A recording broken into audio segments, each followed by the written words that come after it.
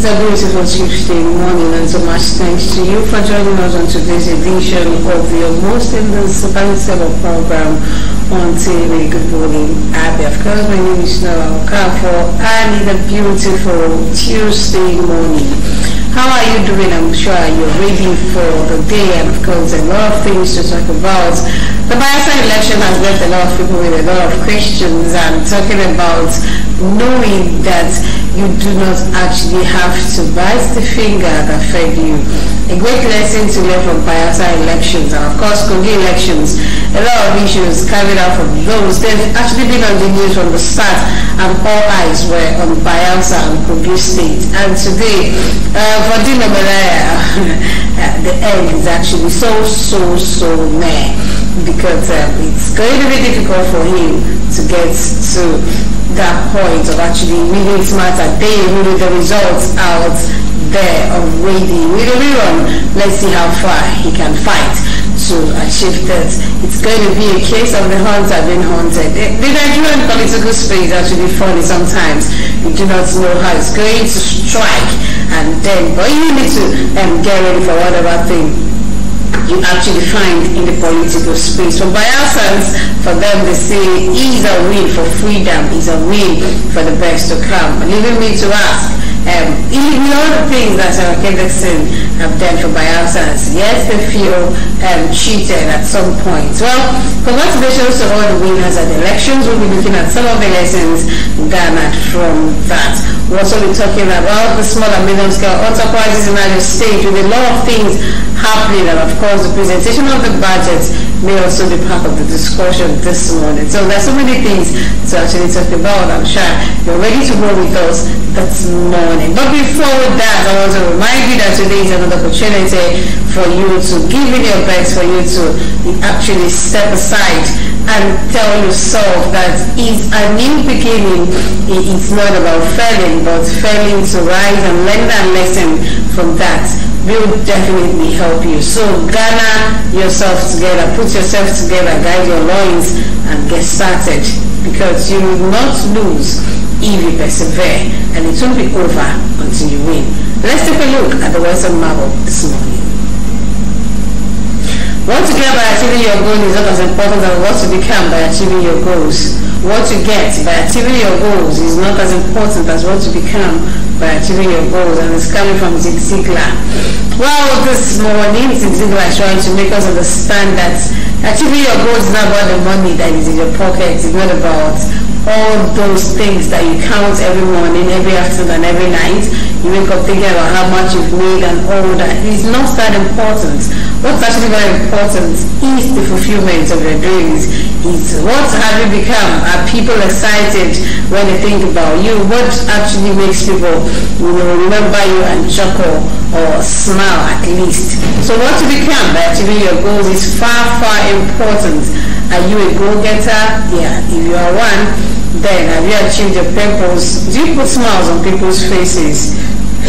Are you fulfilled every day of your life? If not, then you need to strive harder, because the money you count is not as important as the lives you touch.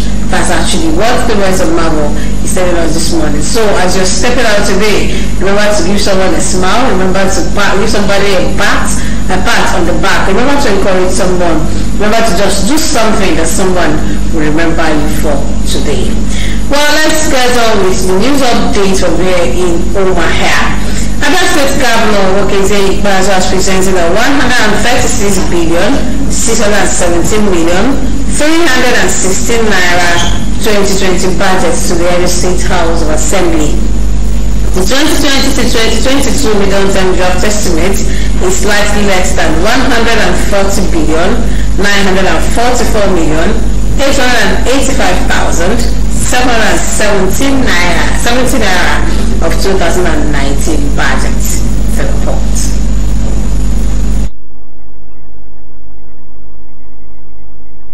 Presenting the budget at the floor of the House of Assembly, Governor Okezue Ikpeazu noted that the moderate decrease is occasioned by his administration's resolve to formulate a realistic budget while working hard to improve revenue generation and expenditure management approach. Governor Ikpeazu explained that the draft budget is made up of a total of 66 billion 802 million 247,316 naira as recurrent expenditure and capital expenditure of 69 billion 815 million 600,000 naira. The recurrent expenditure represents 48.9% of the total budget, while the capital expenditure represents 51.10% of the budget.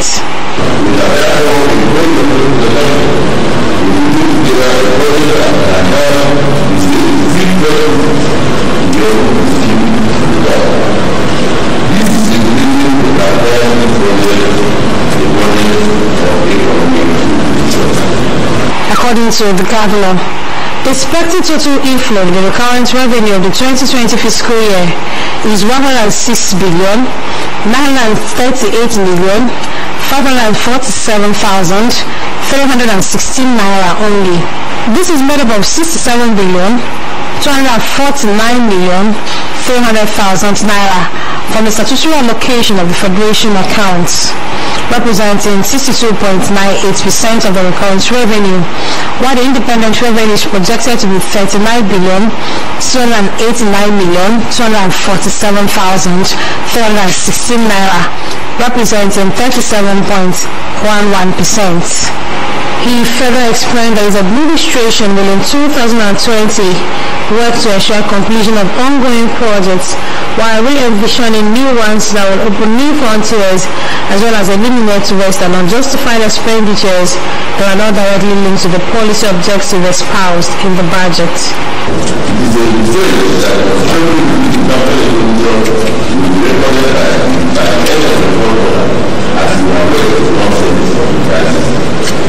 Responding, the Speaker at the State House of Assembly, Chinedum Orji, while commending Governor Okezie Ikpeazu for the early presentation of the budget, expressed hope that subsequent draft estimates will follow suit.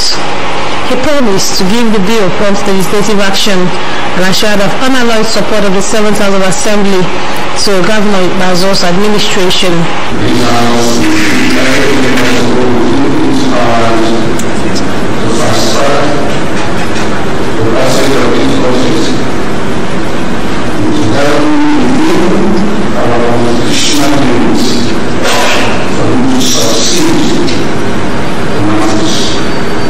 The budget is christened Budget of Economic Repositioning.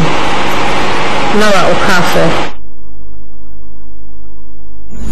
The State Governor Okezie Ikpeazu has secured the go-ahead of the African Development Bank, private investors and other multilateral institutions for the investment of $430 million to fast-track the development of the Abia economic city. The cities are proposed free trade zone with independent business registry, labor law, banking regulations and more, located between Abia and Port Harcourt.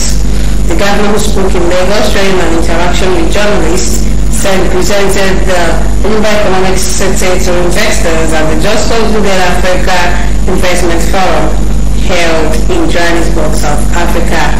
He said many of the participants at the forum agreed that the Abia economic city is a project worthy of their commitment and demonstrated their willingness to invest in the city. The project is privately led, but stakeholders include the local community, the Abia State government, and the federal government. Ikpeazu thanked the federal government for supporting the project, which is said will create no less than 700,000 jobs in 10 years. Pregnant women have been advised to always undergo healthy exercise to prevent swollen legs, otherwise known as pedal edema. A medical practitioner, Michael Akawan, gave the advice in an exclusive interview with MCL News on piercing and prevention of the medical condition during pregnancy. Precious Isimo reports. As pregnancy progresses, fluid may accumulate in tissues, usually in the feet, ankles, and legs, causing them to swell and appear puffy. According to medical experts, this condition is called edema.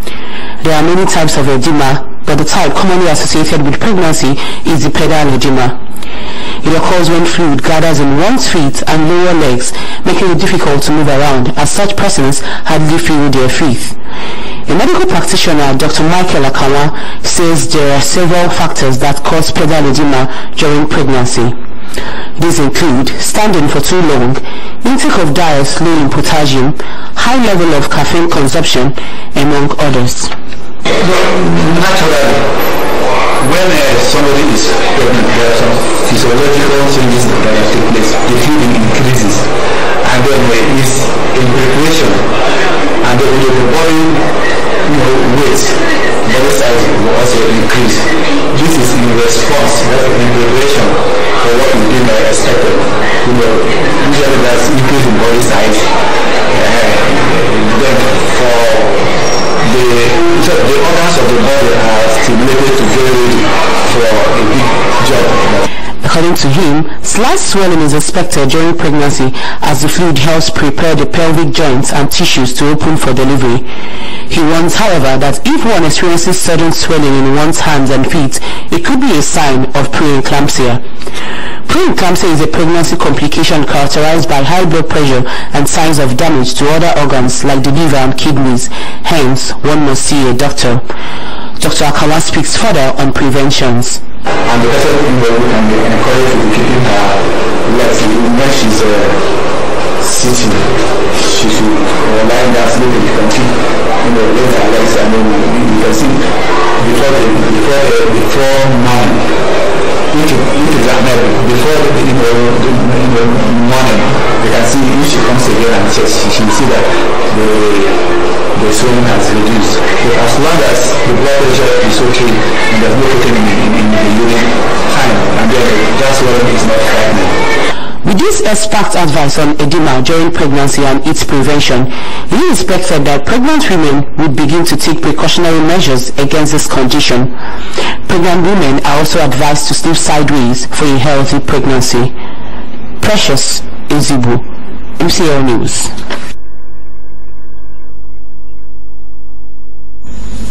The Economic and Financial Crimes Commission on Monday disclosed that Imo State has recorded the highest number of cyber crimes in Southeast geopolitical zone. The Commission also declared that it has convicted over 90 suspects for various financial crimes within the Southeast in 2019. Regional Commander of the Economic and Financial Crimes Commission in the Southeast, Usman Imam, made a disclosure at the 16th Anti-Corruption Situation Room organized by Human and Environmental Development Agenda. Imam, who expressed dismay over the increasing rate of cyber crimes in Imo State, said the rate of crime in the state was really disturbing, adding that the official statistics he got about the state was really alarming. The People's Democratic Party's candidate in Kogi State, Musa Wada, has rejected the results announced by the Independent National Election Commission. Wada, who addressed journalists shortly after the results were announced on Monday, described the election as a declaration of war against citizens of Kogi State. He also insisted on using every legal means to reclaim his mandate. The PDP's agent in the state, Joe Agada, also maintained that the results announced by the electoral umpire is not a true reflection of the wishes of the voters. He stressed that the election was marked by violence, intimidation, and ballot box snatching. According to the results announced, the APC candidate Yahaya Bello polled a total of 406,222, while most of the People's Democratic Party scored 189,704 votes. The candidate of the Social Democratic Party, Natasha Oti, garnered a total of 9,482 votes. The Northern States Governors Forum has congratulated Bayelsa Governor-elect David Lyon and re-elected Kogi Governor Yahaya Bello over their victories in the last Saturday's elections. The chairman of the Forum on Plateau State Governor Simon Lalong also rejoiced with the All Progressives Congress over the victory of his two candidates in the elections. Lalong, in a congratulatory message issued by his Director of Press and Public Relations, Simon Macham, described Lyon's victory as a demonstration of the people's confidence in his ability to perform. The Northern States Governors Forum chairman said that Bayelsa people had no doubt in his ability to deliver the change in line with the vision of the All Progressives Congress. He said that the re-election of Bello was yet another sign of confidence imposed on him by the Kogi people. Lalong said it was also an opportunity for the state government and the people to work harder in taking the states to the next level. Leaders of the All Progressives Congress in Bayelsa State has given reason for visiting former president of Nigeria, Goodluck Ebele Jonathan, after Saturday's governorship election. The Minister of State for Petroleum Resources, Temekwe Silva, led other APC leaders, including the governor-elect David Lyon, to visit the former president's home on Monday. Silva said the APC governors paid Jonathan a visit in recognition of his position as the father and leader of the state. He noted that as a former president and leader of the state, Jonathan deserves to be respected and honored by all Bayelsa people, irrespective of their party leanings. They added that his inputs will always be needed to advance the cause of governance in Bayelsa State. A human rights lawyer, Femi Falana, says the National Assembly has no power to enact a law on hate speech for the entire country. Falana said this while discussing as a panelist at Digital Voting Summit in Abuja. He said that such law was not within the purview of the National Assembly but the state. The senior advocate of Nigeria said that while the issue of hate speech fell under a residual list, the National Assembly was empowered to legislate on an exclusive and concurrent list. According to him, Section 4 of the Constitution empowers the National Assembly to only legislate on matters in the exclusive and concurrent list. He explained that if any state had any reason to legislate on hate speech, he can do so within their jurisdiction. Falana said that the cybercrime acts are taking care of the entire affairs regarding hate speech by making stringent conditions, including fine and prison terms for offenders. I will now take you straight to our back studio for news updates with Stella Mando.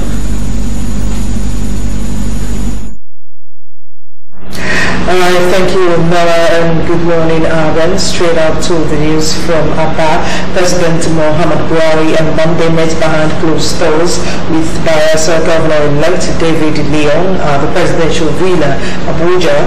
The governor-elect was accompanied on the visit by National Chairman of the APC, Adams Oshomole, Governor Atiku Bagudu of Kebbi State, Governor Babalu Abubakar Chigawa, as well as Minister of State, Petroleum Resources, Timothy Silva.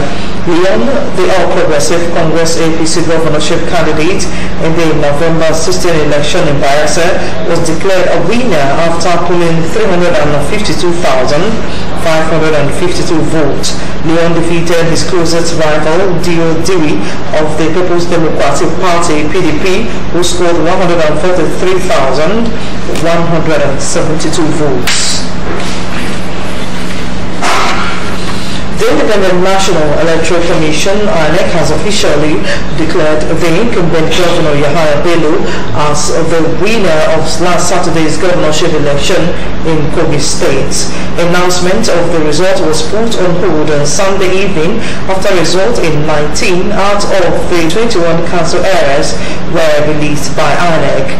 The commission said that they were still awaiting results from Lokoja and Ibaji council areas. It also added that clarification on results from Dekina was needed. However, with the results announced on Sunday, Bello of the All Progressive Congress was cruising to an easy win over the candidate of the People's Democratic Party, Musa Wada. After announcing the remaining results of the poll at INEC office in Lokoja Monday, returning officer Professor Ibrahim Omar said Bello had a total of 406,222 votes to defeat his closest rival, Wada, who pulled 189,704 votes. But after the announcement, PDP urgent refused to sign the results declared by INEC. The party had on Sunday disassociated itself from the result, with Wada alleging irregularities and voter intimidation by APC thugs and statewide violence during the conduct of the poll. He described the figures announced by INEC as fictitious.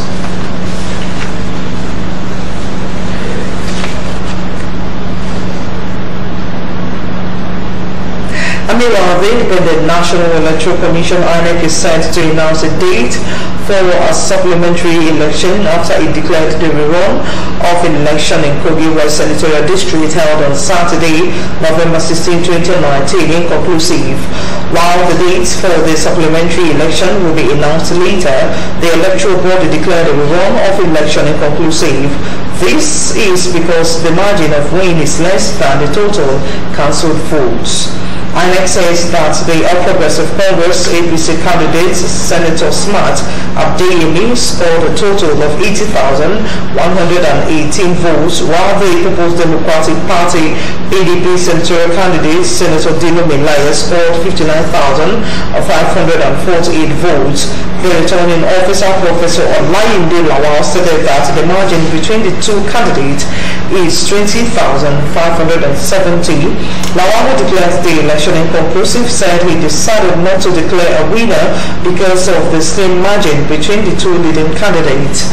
The Saturday election was held after Milaye lost his appeal against the decision of the National Assembly and State Assembly Election Petitions Tribunal to sack him as a senator representing Kogi West.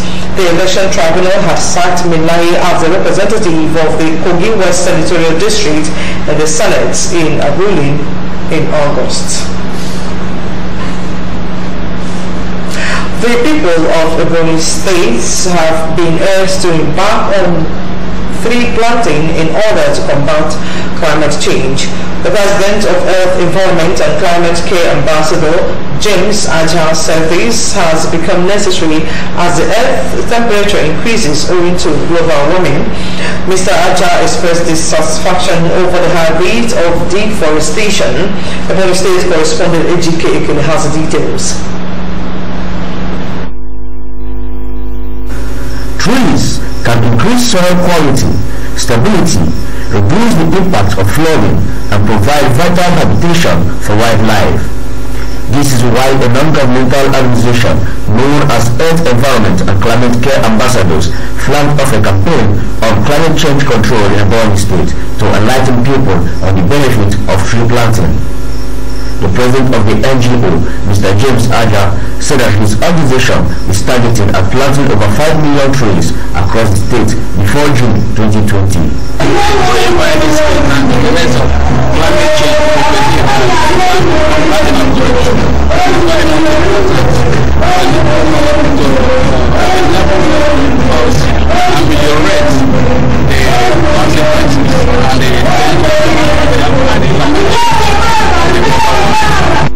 The organization worried that the increase in tree cutting can cause damage to our soil and advised people to plant 2 trees if they must cut one.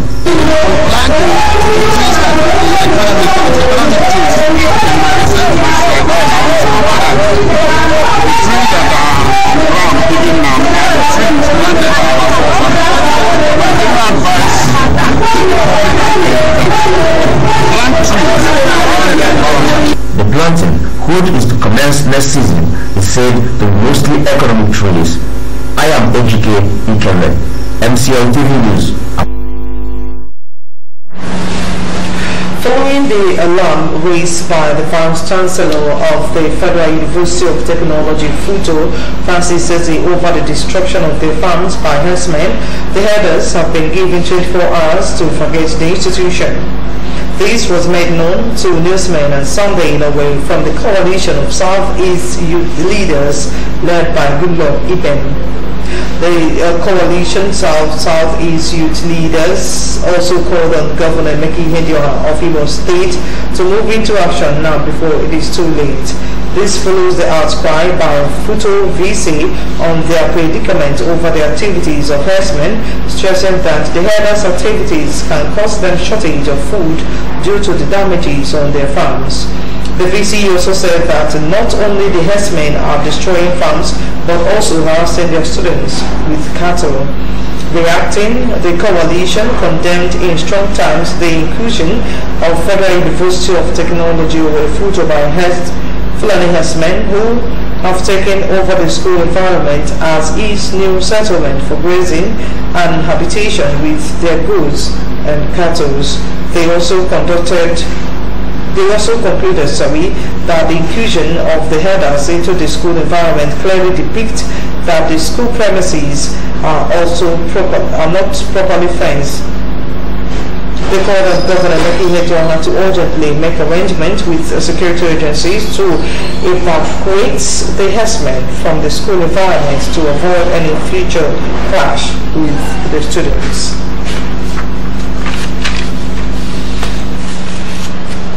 The academic staff union of universities insists its members will not enroll on the integrated payroll and personal information system. The body said on Monday it will decide its next action should the federal government decide to stop the salaries of its members. The ASU National Vice Chairman President, Professor Emmanuel Sodeke, said that this during an interview at the ASU Heroes Day celebration in Abuja. The union met with the National Assembly on October 28 to make it known on the IPPRS.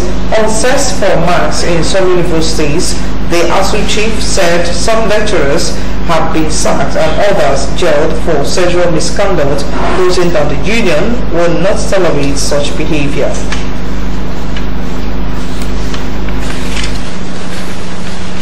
Another foreign scene, U.S. President Donald Trump indicated publicly on Monday that he might be willing to testify in the impeachment inquiry. The House of Representatives have not fully called Trump as a witness in the inquiry into whether he tried to get Ukraine to investigate domestic opponent Joe Biden, a leading contender for the Democratic nomination in 2020. Democrats are looking into whether Trump withheld $391 million to help Ukraine, a U.S. army combat Russia-backed separatists, as leverage to get Kyiv to investigate Biden.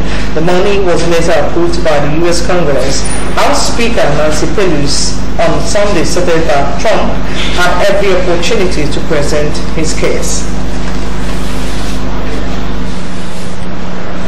That's what you're going to take on today's news segment from our studio. We'll go for a break. When we come back, more news headlines will be coming your way. That will be on our newspaper review. Just stay with us.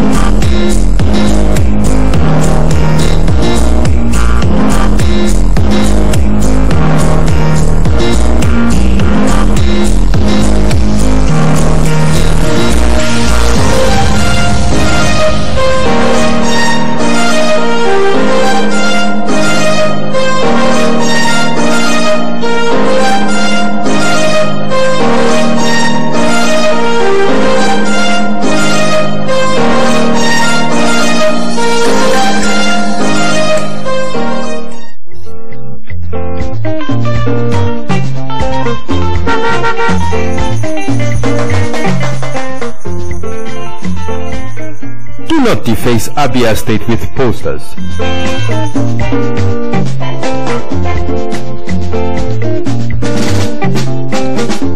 Do not defecate on our streets.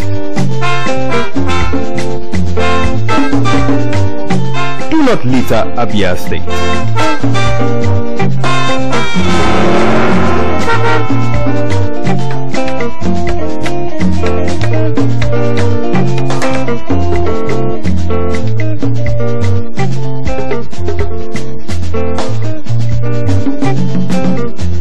My brothers, I say wetin man go do for this world where people no go talk. If you chop, Do not urinate in public places. you no chop, dem go talk. Wetin make we do for this world? I say make we go do the things wey we carry for heart. Na so world want am. Abi no be so? Keep Abia State clean. This message is brought to you by MCL TV.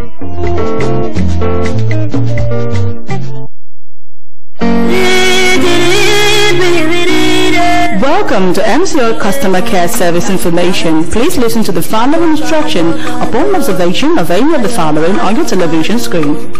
Bad signal. Kindly check the positioning of your antenna or system wire connection. Initial card failure or card error. Please remove and bring your smart card to the office. Once your subscription airtime expires, program rewrite or time expired will appear on the screen of your TV set. If you pay for the renewal of your subscription, please leave it on channel 7 for a couple of minutes. When there is a heavy thunderstorm, unplug power cord from the socket. For more inquiry, call us on 08037373985 or in Homa on 08063820685. Or you can call the technical department 08140181602 or visit our accredited agents around the state.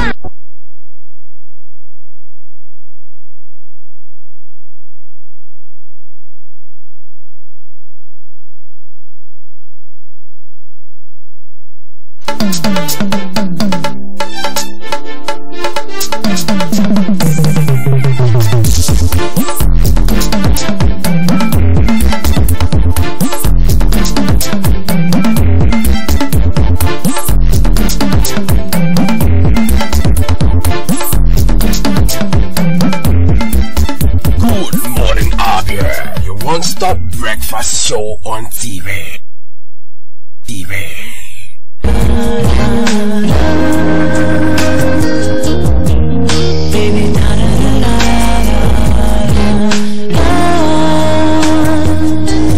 you're my hope, my dreams, everything. You sweet babe.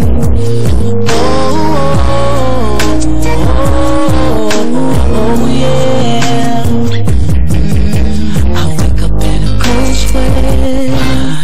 Because I haven't seen you yet. I normally see you in my dreams. I thought I heard you speak, waiting for the day to end. I'll be staring at you 8 by 10, and as I lay me down to sleep, it starts over again. Yeah.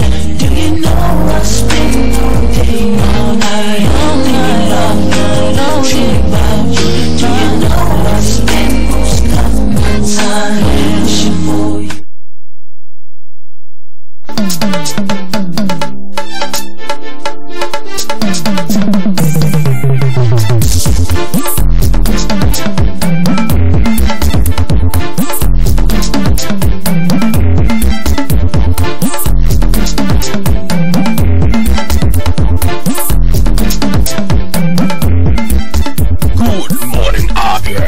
One-stop breakfast show on TV.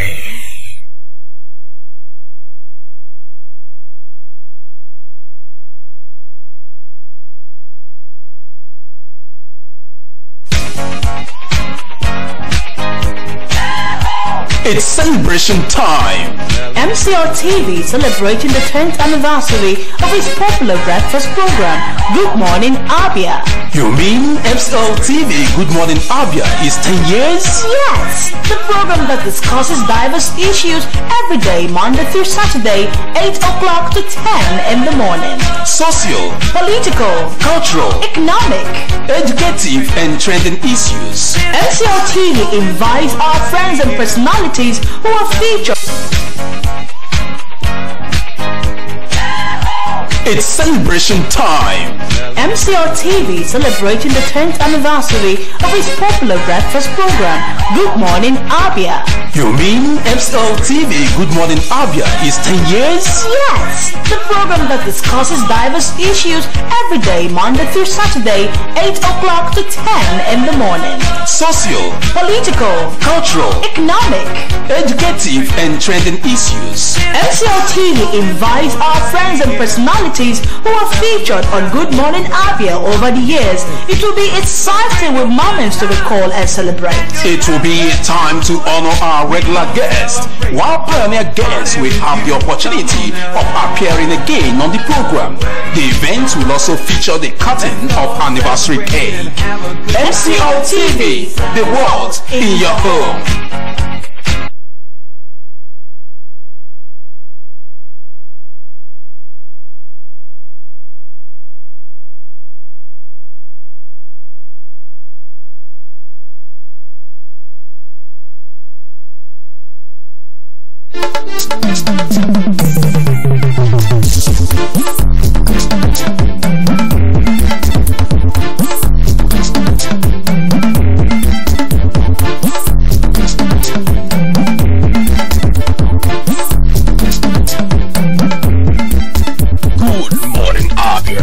One-stop breakfast show on TV.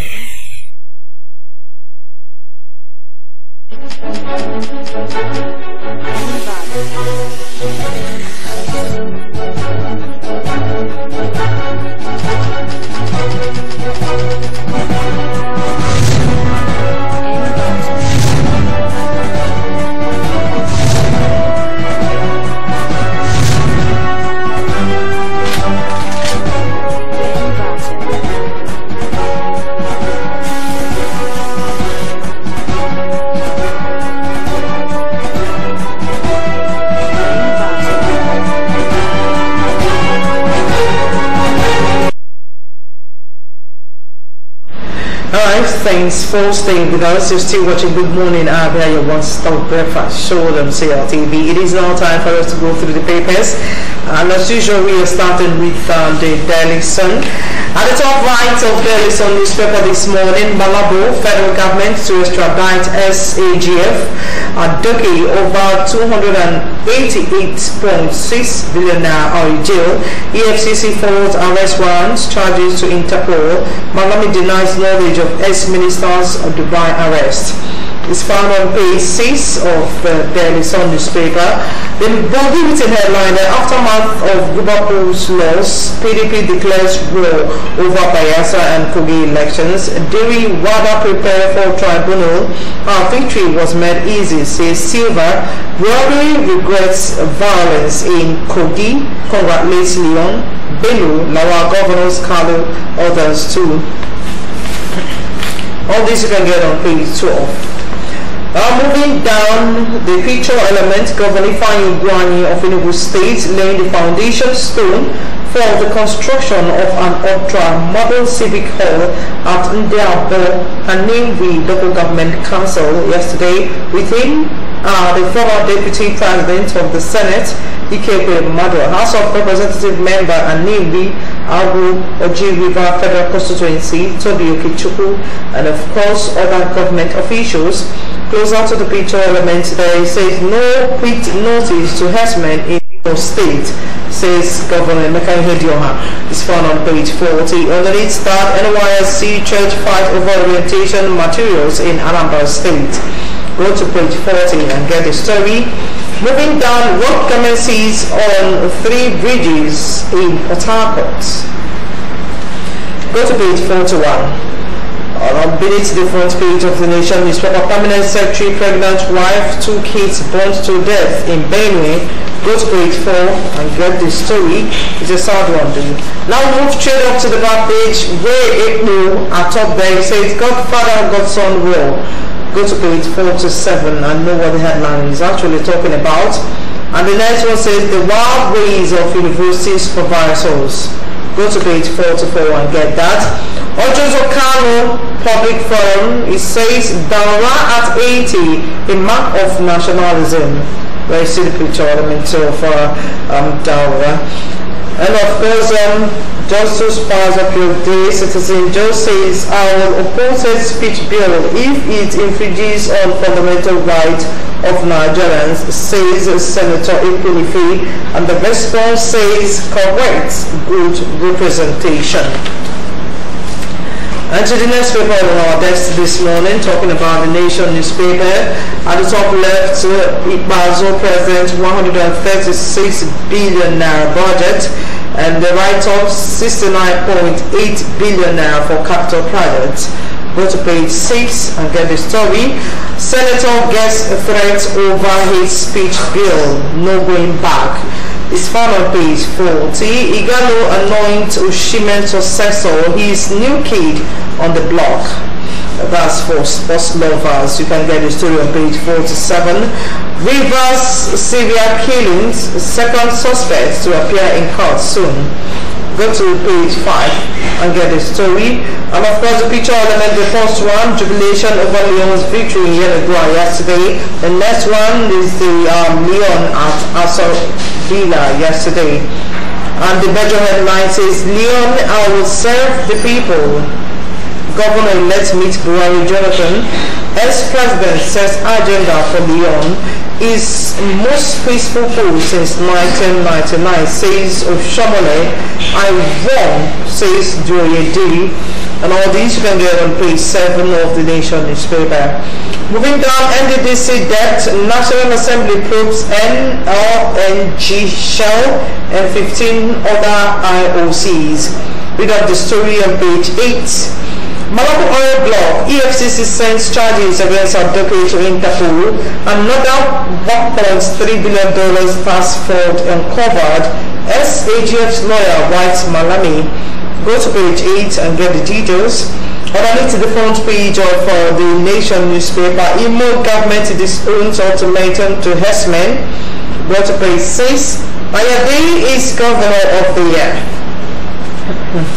When you go to page 6 of the Nation and get the details, you know what who is saying that. Now let's move straight to the back page. At the back page there, where you come to comment and debate Olatunji Dare Atomebo, it says the coming realignment. The coming realignment, where you see the picture element of President Muhammad Buhari and of course the former Vice President of Atiku Abubakar. And of course, moving down to the reports, home thieves get 1 week community service, says the news. And the response there, yes, let him sweep the third mainland bridge for 2 weeks.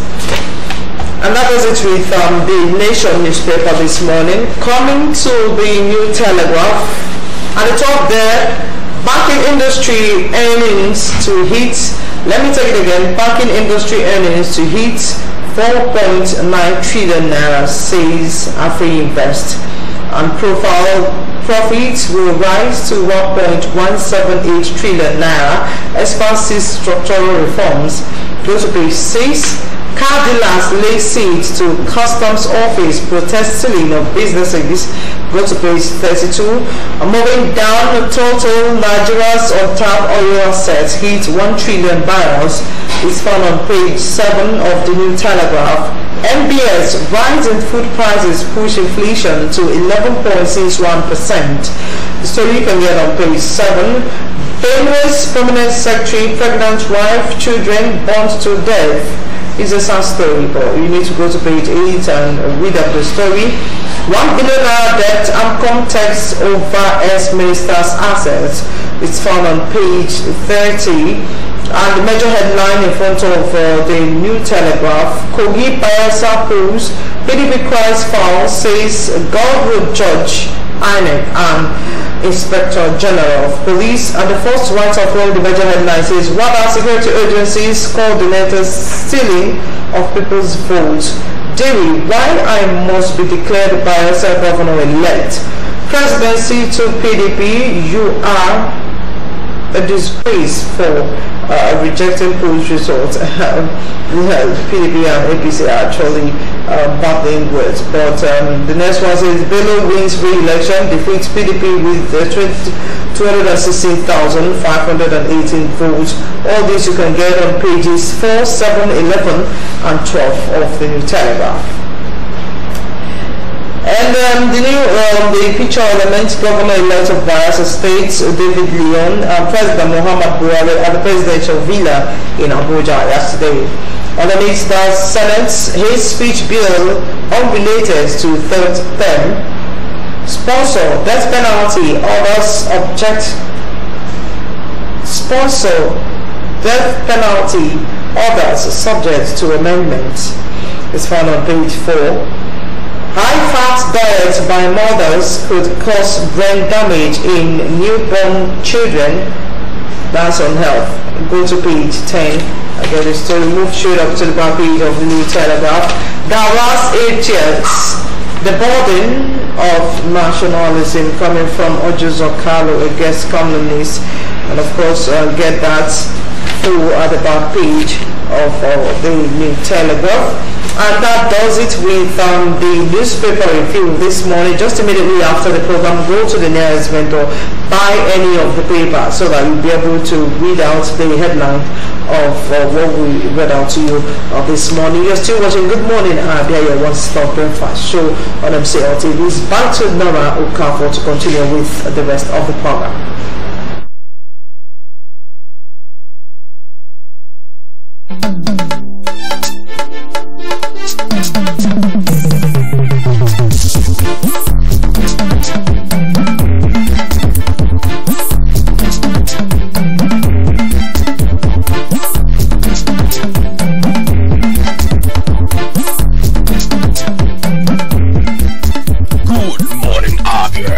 One-stop breakfast show on TV.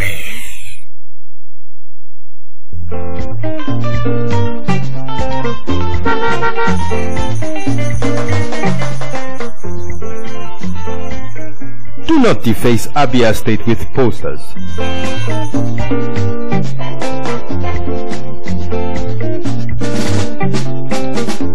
Do not defecate on our streets. Do not litter Abia State.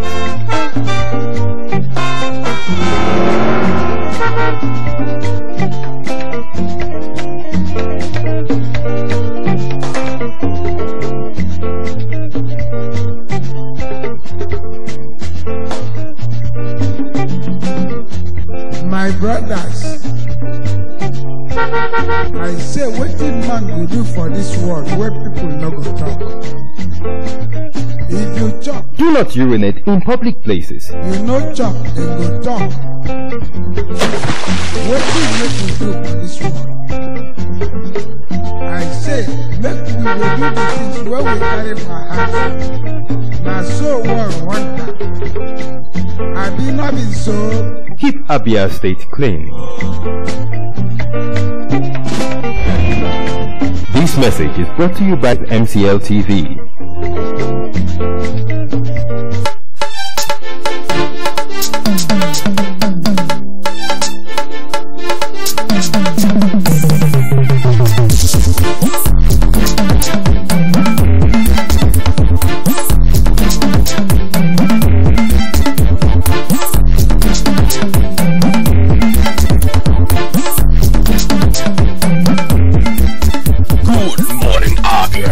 One-stop breakfast show on TV.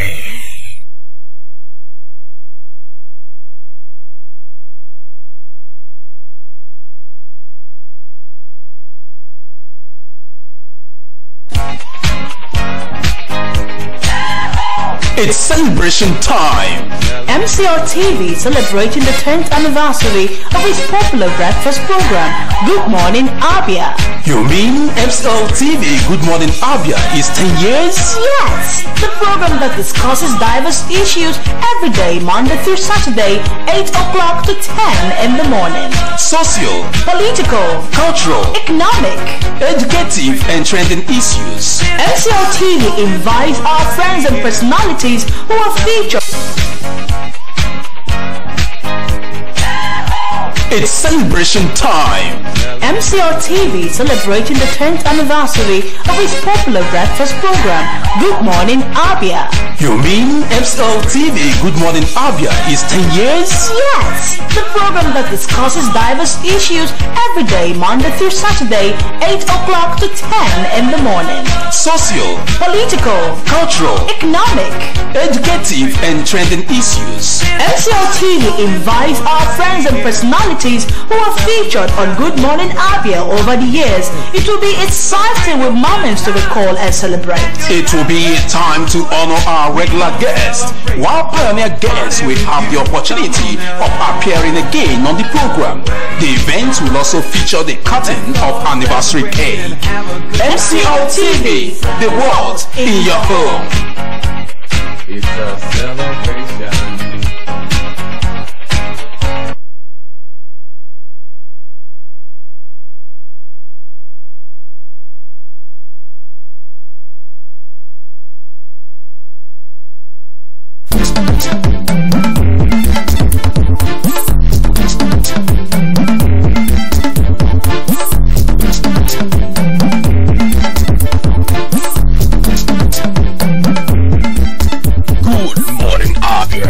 One-stop breakfast show on TV.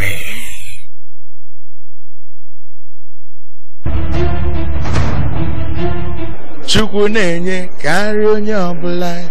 Chukwu na-enye ka nri onye ọbụla. Ọ na-enye ka ndị ọrụ bekee na-eri ikpege n'ọnwa n'ọnwa. Ọ na-enye o, ọ na-enye o.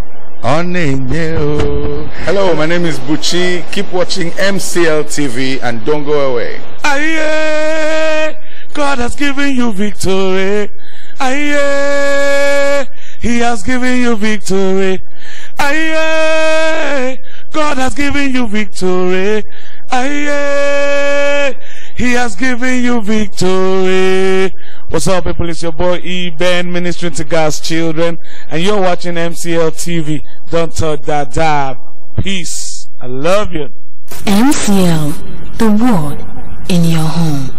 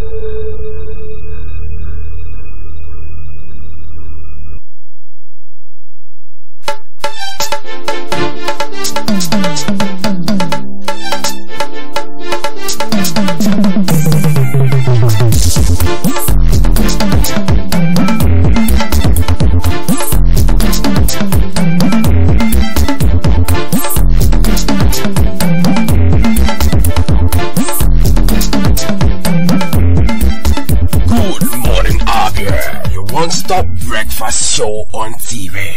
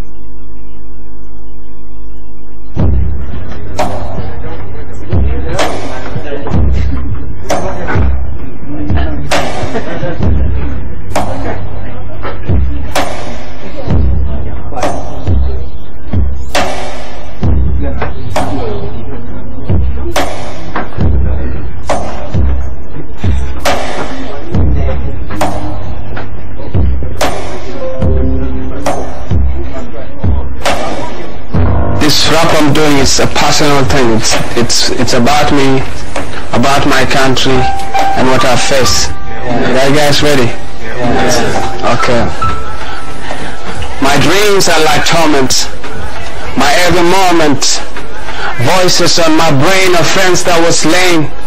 Friends like Loal who died by my side of starvation. We used to raid villages, stealing chickens, goats and sheep, anything we could eat. I knew it was rude, but we needed food. And therefore I was forced to sin to make a living. Sometimes you gotta lose to win. Never give up, never give in. Left home at the age of 7. 1 year later I live with an AK-47. By my side, slept with one eye open wide. Run dark, play dead and hide. I've seen my people die like flies. Yiggish, I'm on a fight. Day and night, sometimes I'm doing wrong in order to make things right. It's like I'm living a dream first time. I'm feeling like a human being, The children of Darfur, your empty bellies on the telly, now it's you that I'm fighting for. Ask God questions, what am I here for? Why are my people poor? Innocent people die every day. And I ask God why and why. When the rest of the children were learning how to read and write, I was learning how to fight. That's my story.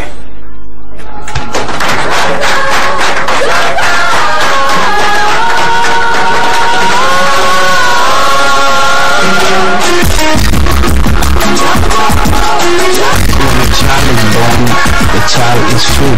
You see, they don't know who can be their enemy. I've lost my childhood, but at the moment I'm moving with what I have and what I can achieve. Force the city to make a living. Force the city to make a living. Time to drop a bitch to win. In southern Sudan, they were literally fighting a war of survival. What future do they have in the midst of this conflict when their villages are being destroyed and their families are being displaced? It's very dangerous if you give somebody who has nothing to lose a weapon. Just about anybody you talk to in southern Sudan, they have a mind-boggling story to tell.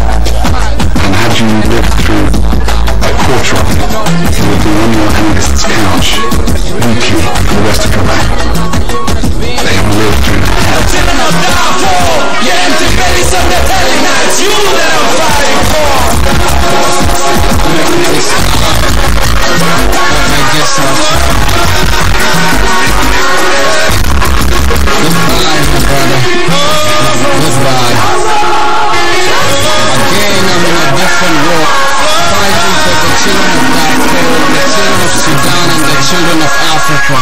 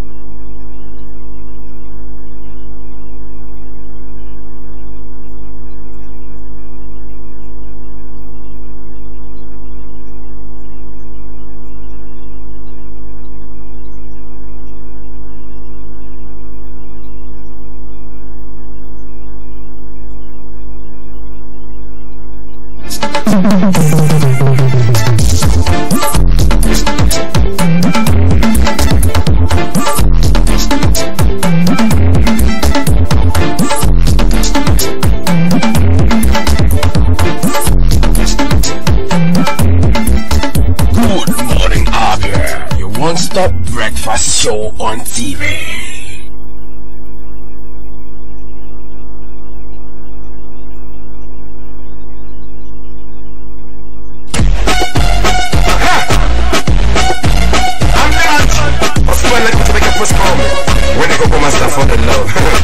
You don't say what I don't pass, Gary.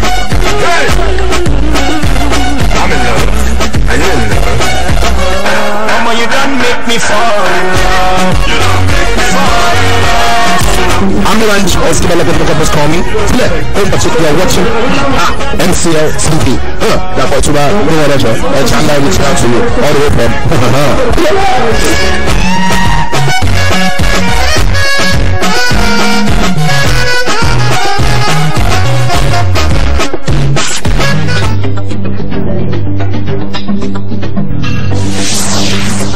MCL, the world in your home.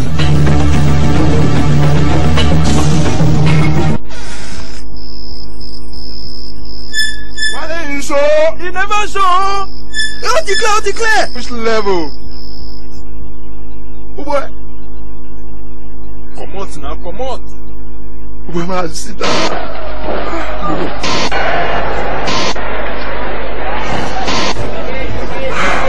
God, you don't even put waiting for the pitch wash. Time for this guy. God, give me this remote, Johnny. Bring something. Bring it.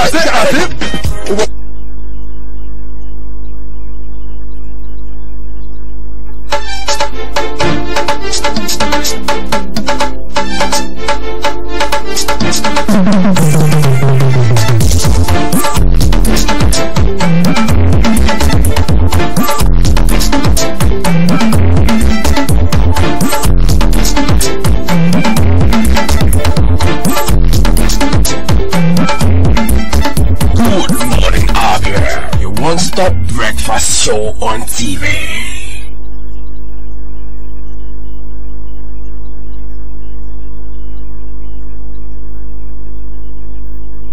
You're welcome back, and if you're just joining us, this is your one-stop breakfast show on TV. Good morning, and then of course is the disclosure segment where we talk about issues and matters arising in the Nigerian society, especially as it affects you and I.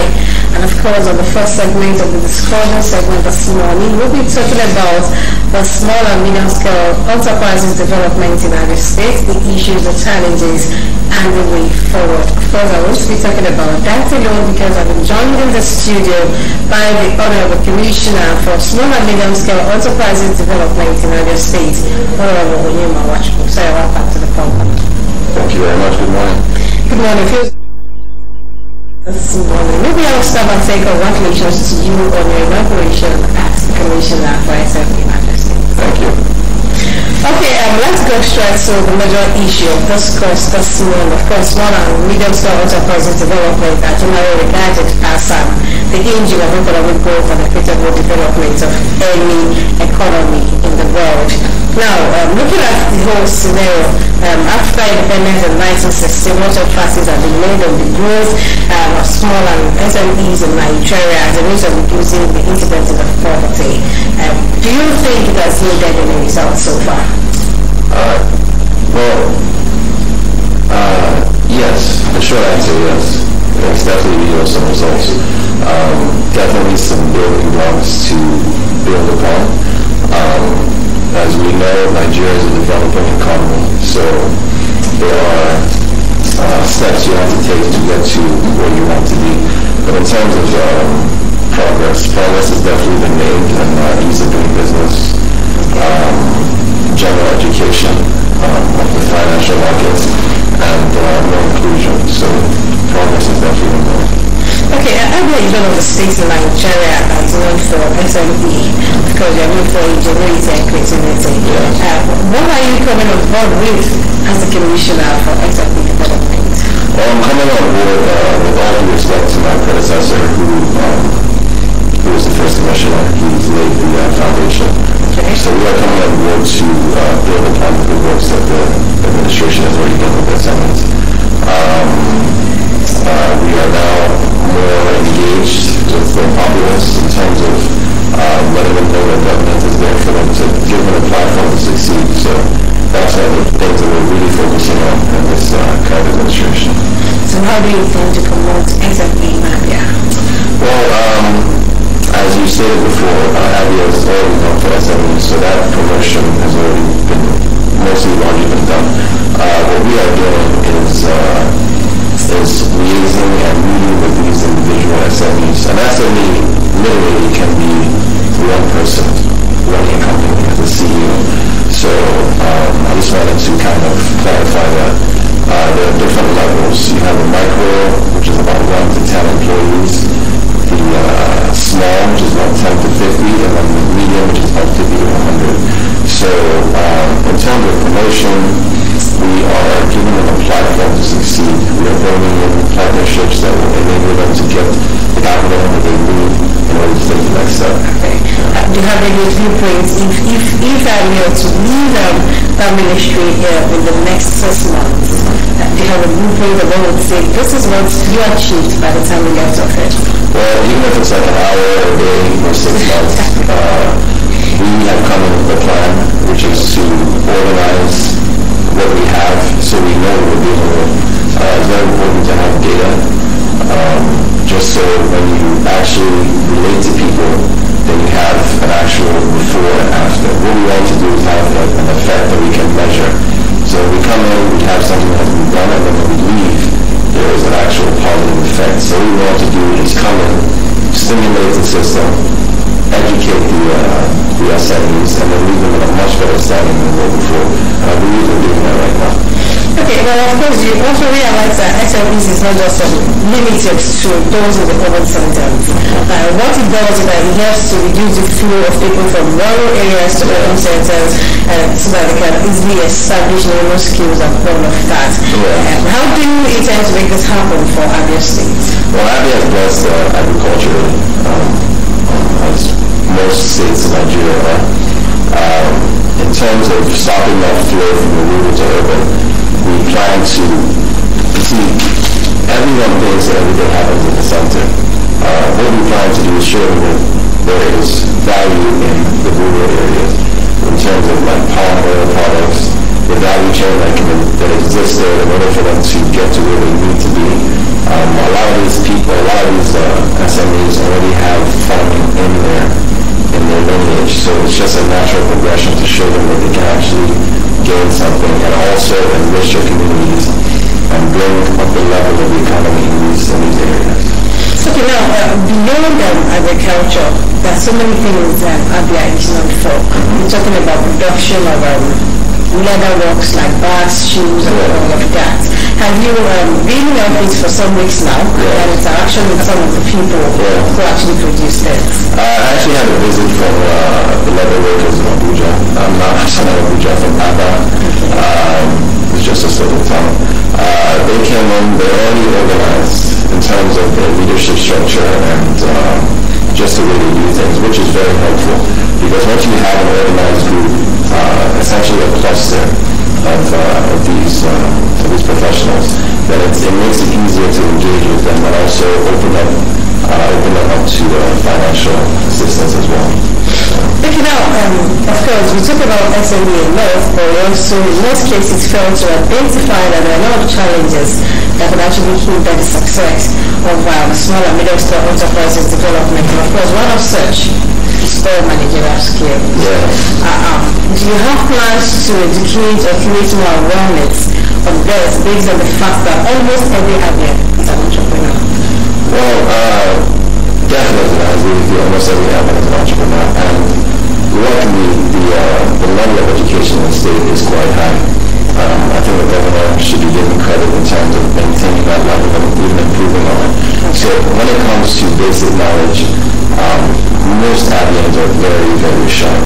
So what we want to do is educate them on the financial aspect of doing business. So I'm glad you brought that point because a lot of times SMEs will fail because they don't have the awareness of the business world. So we definitely are focusing a lot on the financial education. And it's not so much that we want to give people money, but we want to teach them that money should be used and then returned. It's a revolving door system. So once you put in and the cycle starts, it just keeps flowing. And when it keeps flowing, the level of the economy is raised. And that's what we're trying to show them, that there's benefit and responsibility and keeping your word essentially. Because we believe in them. We nothing to believe in themselves as well. Okay, another challenge I've actually discovered about SLP in Nigeria, including Abia State, is poor infrastructure, inadequate infrastructure. Don't forget that the poor state of infrastructure has been a major obstacle in achieving this, especially power. And not only few entrepreneurs in Abia can actually survive without adequate power supply, because you just talked about megawatts and all of that, but they need power to actually succeed. And apart from lack of power, lack of good access roads and other social amenities have also contributed to the decline of the growth. What are you planning to do in this regard? Well, this current executive council, the governor has promoted collaboration between ministries. So as much as we exist to serve as SMEs, we know that through collaboration with other ministries we will bring together a more suitable solution. So as we all know, there is ongoing work on a daily basis. Even on the way to your studio, we pass through some roads that are being rehabilitated. So those are the things that the administration is focused on in terms of increasing and improving upon infrastructure so we can fix these issues that SMEs have. And when it comes to power, we no longer have only one source of power, which is, as we all know, like the traditional from the power plant to your house. Now we have solar power, renewable energy that can be used. For example, in our area market, there was a power plant that was, I believe it was earlier this year, the vice president came down. So those are the steps that are being taken to aid these entrepreneurs to succeed. Now, of course, you're actually coming from a different kind where power is a major, major benefit. Which kind? You know what I'm talking about. Of course, the not about the Nigerian system where basically almost every day you have to see there's no power, and then a lot of people suffer. And we talked about solar power. You also understand that so many people cannot afford this because of its high costs. Well, it's beyond the area cluster where we have a power supply. There are also others out there. My question is, don't you think this will actually affect the growth and development of SMEs in Abia State if something is not done quickly to ensure that Abia actually have a grid where power can be tapped for to help those people? Yeah, I definitely agree with you. It's something that we grapple with every day. But in terms of solutions, that is what we're working on now. Which is why I referenced the market depth cluster, because that is the blueprint moving forward. Is to create these clusters and not just have them scattered everywhere. Yes, we will go out to meet individual SMEs, but the plan is to bring them together, because when they're together, they have more organization, and then they have actually more access to national and international markets.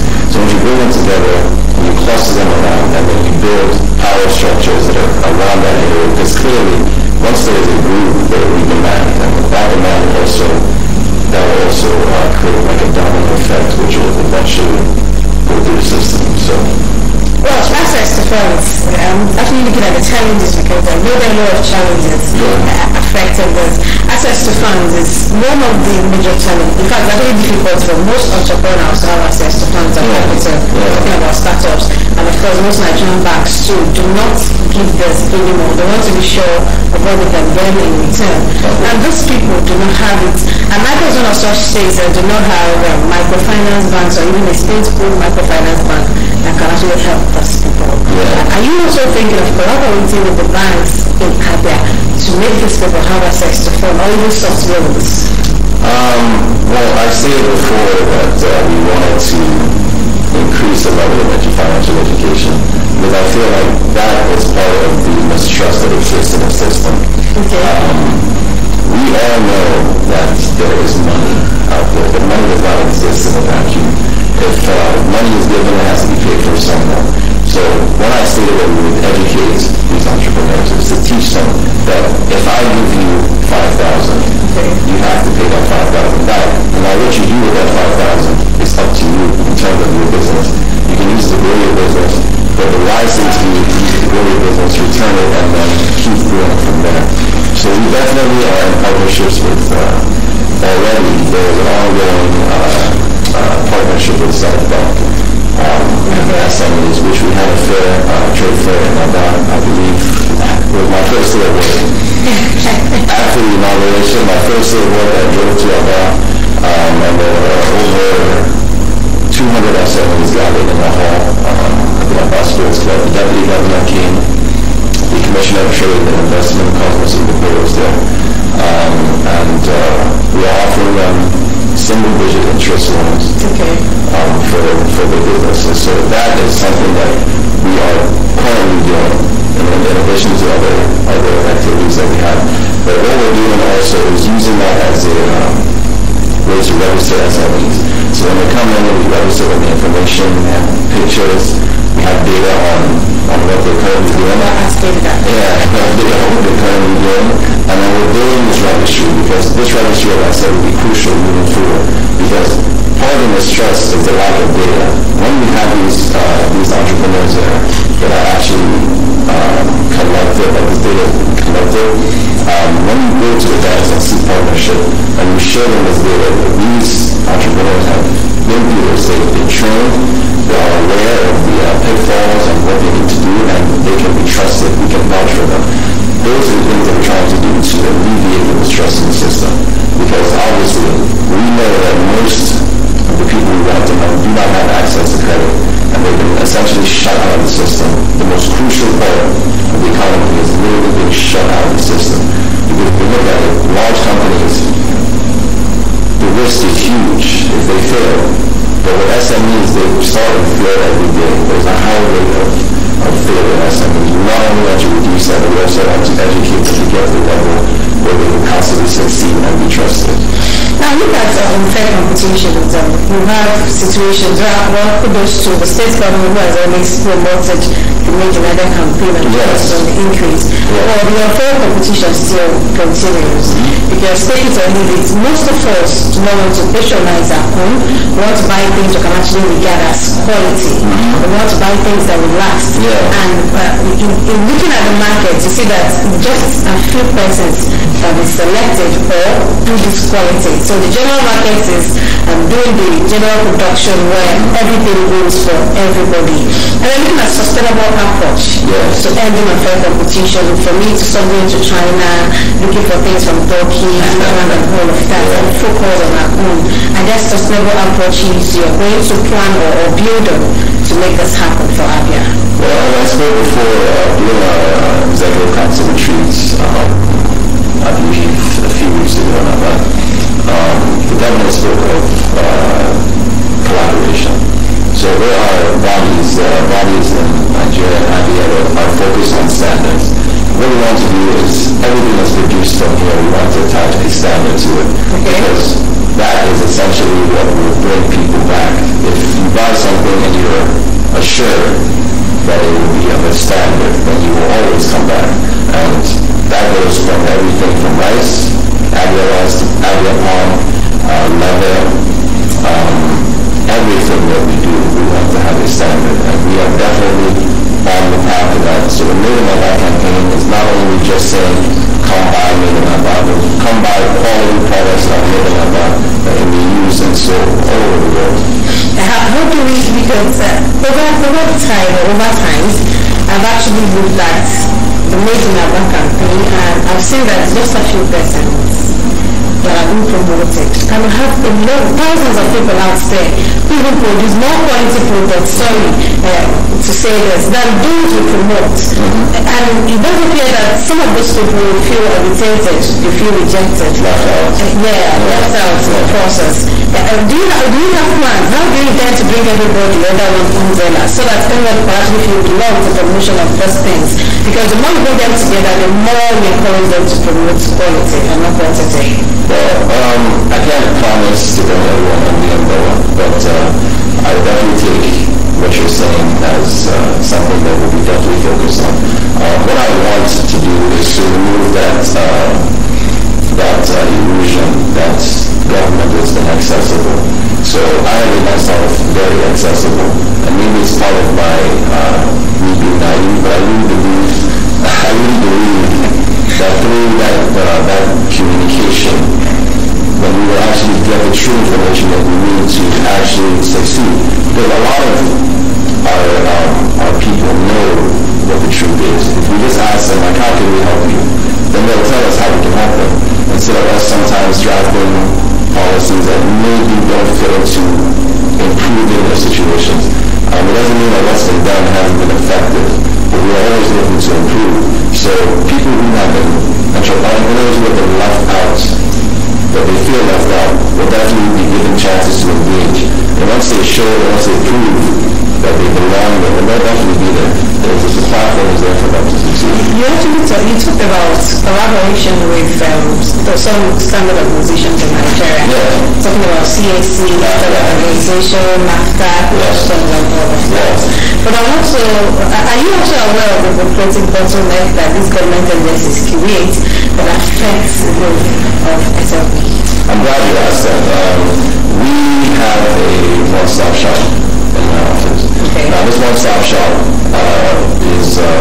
it consists of all of these agencies, SOM, NAFDAC, BOI, housed under one roof. So when you come into my office and you want to start a business, every one of those agents from these organizations are there to give you information that you need. Now, I am also a CEO, just like the entrepreneurs I'm trying to help. So, in my individual ministry, we preach professionalism, and we also have standards. So, who works with us has to adhere to the standard that we set. So, when it comes to bureaucracy, you cannot completely iron this out, but what you can do is to set a standard that will hopefully give the people the confidence to come back and to believe in the system. Because that's what we want to do, is to create belief in the system. Well, Abia in my mind, looking at the issues of multiple transaction and maybe several forums, several meetings, the government keeps saying we don't want staff to collect our monies, stop them from collecting our monies, but still see them on the streets. Doing that, almost doing business. Yes. And I pay for Asapa, I pay for shop, I pay so many things to pay for. And you're looking at a growing entrepreneur who is even looking for money to add up to this business. Yes. Please, what can we do to ensure that we have just a tax to be paid? Bring all these things under one umbrella rather than paying different things at different times to different individuals and agencies in every state. I'm glad you asked that question, because that was actually a discussion at my native EXCO meeting, which was yesterday. And what we discussed was this issue of taxation. And the governor, I don't know if I'm really allowed to say this, but we definitely have a plan to centralize and organize this taxation system, because we realize that sometimes it can be confusing. If you have all these MDAs, ministries that are, have different revenue streams and are putting agents on the streets, we don't want the citizens to be intimidated or to feel like they are not going to participate in the system. So what we want to do is create a system that is centralized and organized. So when that happens, you know exactly what you're paying for and where it's going to and what it's doing. So that's why I stated with the one-stop shop. You come in there, you find out all the information that you need to start your business. You have professionals with different organizations that are housed in my office. They give you information that you need. You have any other conflicting information, everything is one-stop shop. So when it comes to entrepreneurship, it should be a straightforward. How soon centralized system happen under your watch? Because this is about the 20th time I'm hearing about we're creating a centralized system, do this and that, and then because the problem with government is a lot of policy without implementations. I wouldn't say policy without implementations, because we don't sit down and discuss issues and say, we just want to make life harder for the Abians. I've seen that, but it definitely isn't like that. Constantly evolving organism. So you plan, and then sometimes you react. So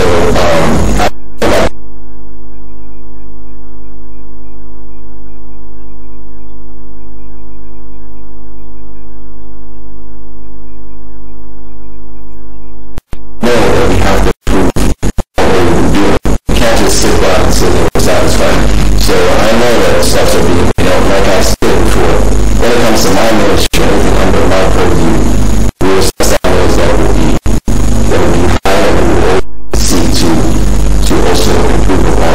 So that's what I can do under my power. And in any other situational concerns that I have, I will also try to affect some sort of organization. Now, just to talk about a lot of issues, what do you foresee as the Commissioner for Small and Medium-Scale Enterprise Development in the United States as a major challenge that could be a stumbling block achieving your plans and visions for the ministry? When I came into the system, I heard about the usual cry from most people, we don't have the money to do this. And honestly, there really is never enough money to do anything. It's down to the individual, to the individuals, to the group, to find ways to succeed. So I take it as a challenge, and I would like challenges. If everything was good, I wouldn't be here.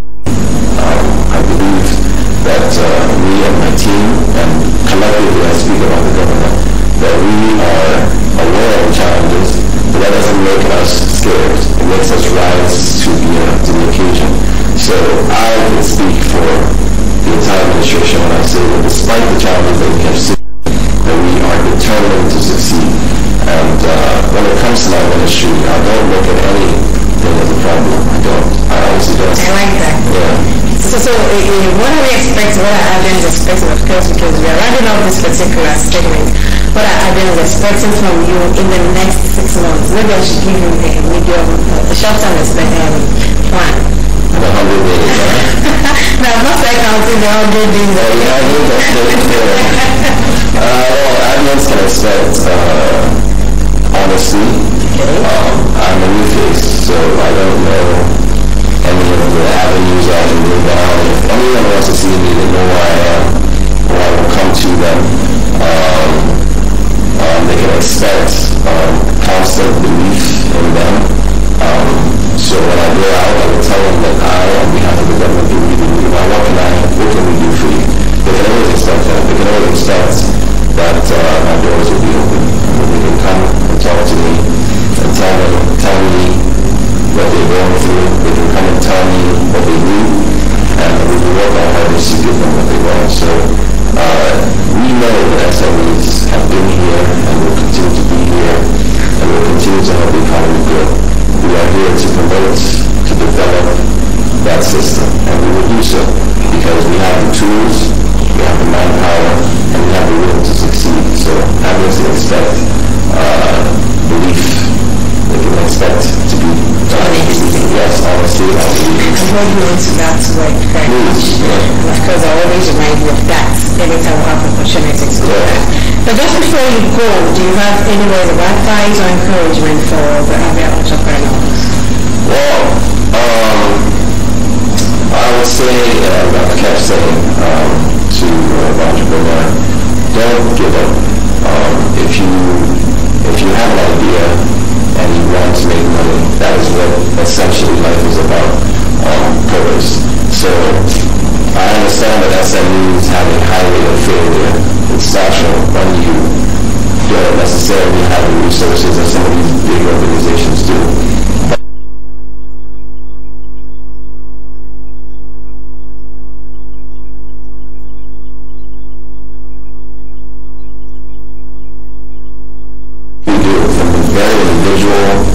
SME micro SME who's selling orders on the road, who wants to increase on that, they are important to us as well.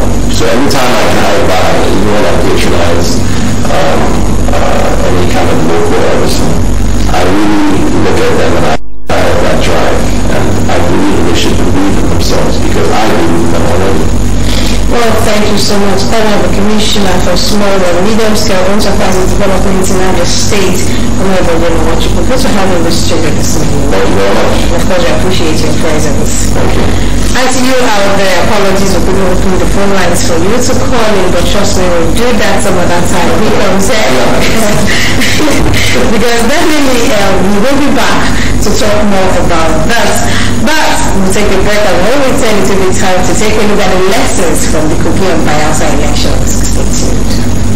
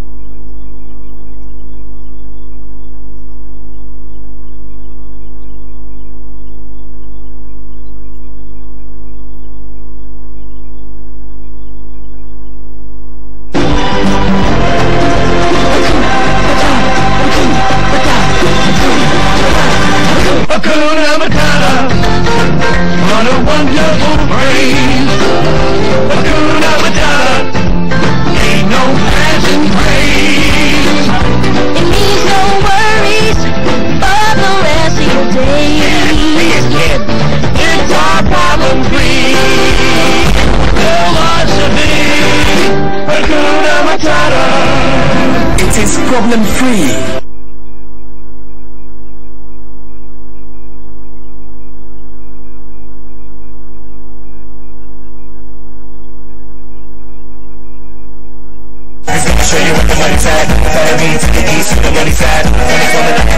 International kills, Ike Chuku, keep watching MCL TV, you already know what it is, man.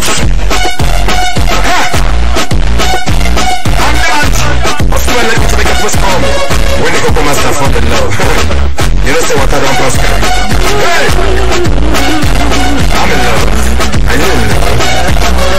Mama, you done make me fall in love. You done make me fall in love. I'm the lunch of the developers call me. Don't touch it, you're watching MCL TV. That's what you are doing, and Chandler reaching out to you all the way from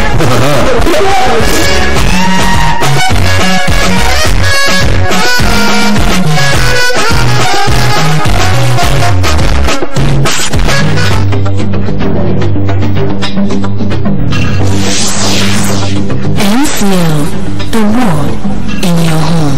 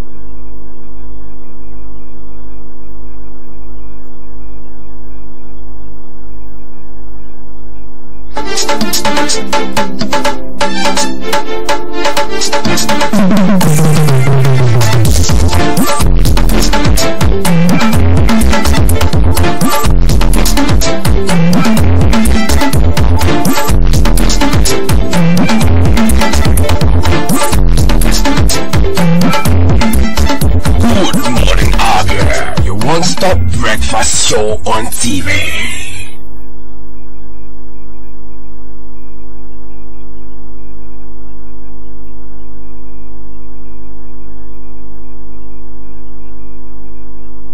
The disclosure segment of Good Morning Abia, and of course we'll be joined in the studio by our own person, Barrister Mike Indo, and the segment will be talking about some of the lessons from the Kogi and Bayelsa elections. Of course, I'm sorry, welcome to the program. Thank you very much. Good morning, viewer. Now, issues from Bayelsa elections. How did you see Bayelsa Kogi elections last weekend? Well, actually, my assessment about the two elections is not actually too far from my assessment of the past elections. What actually played out is what we had all expected. Because there is this monster that has already been maybe trained or built by the past administrations, which is the monster of election rigging, writing results, thuggery, and violence during elections. So the two elections were also not exempted from these vices. So on the whole, I would say that the elections have come and gone, and will keep happening on the need for us to have our laws amended to at least ensure that we use the electronic voting system so as to make our elections reflect the wishes of the people. Because there's a situation where some maybe electorates were perhaps not being allowed to vote because of one reason or the other, for instance, violence, just people away from the political units, shooting and all that. It's not actually acceptable.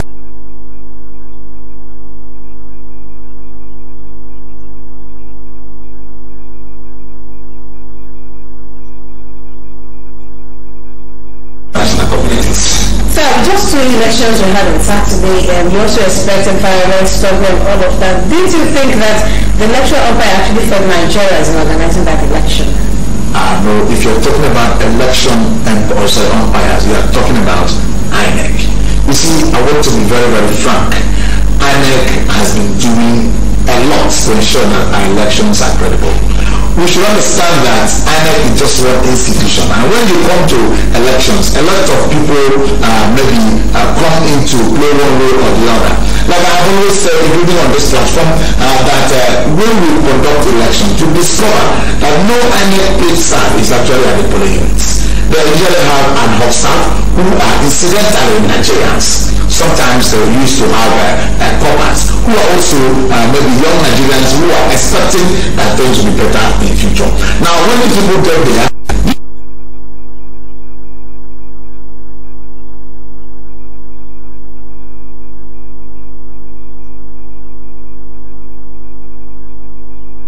infrastructural development and lack of any other amenities in our societies, and then bad leadership. Yes, they will still be the ones that will be recruited by these political gladiators and politicians, and they will be asked to go into with you and perhaps unleash mayhem on their own maybe as well. So I want to believe that if all of us will have what I may refer to as value reorientation, so that we change our attitude towards elections. We should not indulge any act that will mar the election. For instance, stopping is done by the youths. Election rigging, result writing, all these things are done by the youth mostly. So if we can wait on doing that, INEC will certainly provide the material.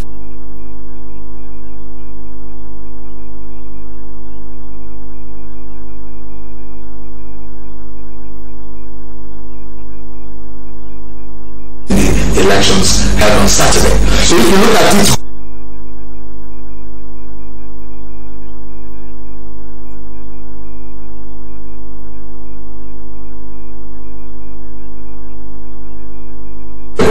so we don't just have to perhaps blame INEC. For instance, they introduced the use of Canada on their own via their manner, but unfortunately the courts rejected them.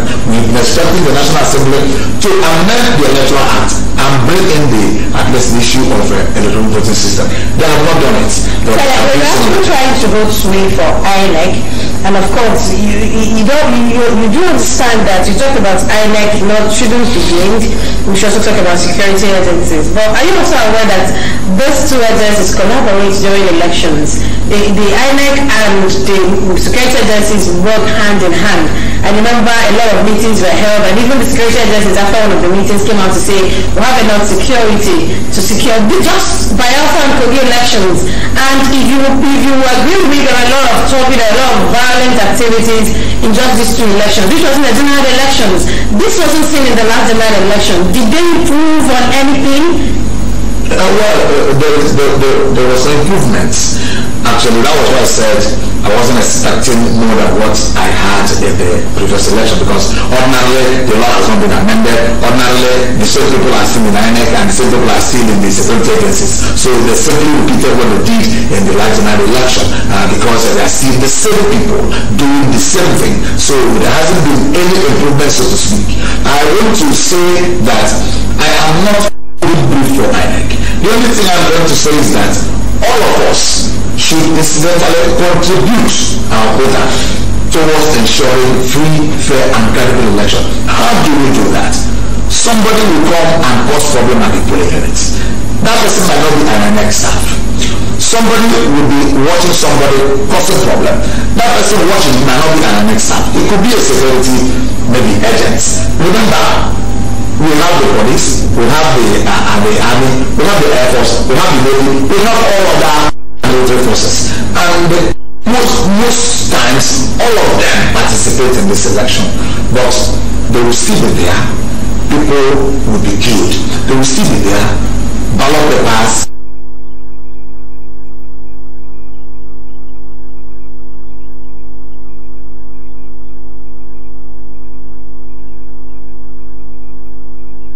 Engaged in any type of maybe shooting or killing, but we expect that they should be able to provide security within the polling units, so as to enable at least the innocent voters to come and cast their vote at least and vote in the person they want. But if you look at it objectively, we agree with me that both the electorate, particularly the youths, the security agencies, have not been helping matters for INEC. Because I believe that INEC should only be responsible in providing the materials. They monitor the election.